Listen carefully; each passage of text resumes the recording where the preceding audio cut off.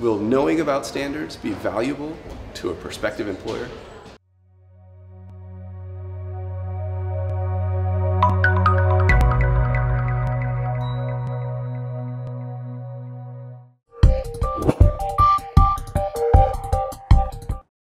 It has definitely made a big difference in my career.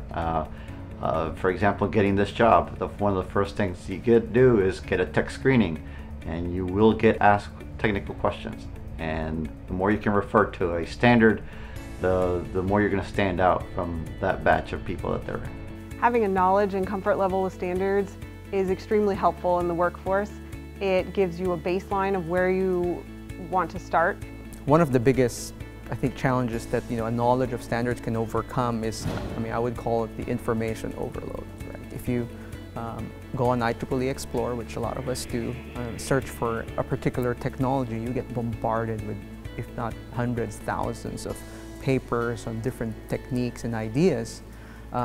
So like focusing on standards, or like let's say standard for a particular technology area, like for example cellular, allows you to kind of hone and tune your skills and apply them into a particular field that you know is going to be relevant, and solving problems that are, again, relevant to the industry, and hence, of course, enhancing your chances of employment. There's a whole lot of smart people out there. There's a whole lot of people who did really well in school. There's a whole lot of people who have great test scores.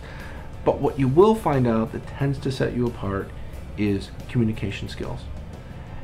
And one of the things that you get through standards is communication skills. And for that first job, that's one of the things you probably should negotiate with your employer. If you know about standards, or you're going to work in a very technical field, there's going to be standards involved with that.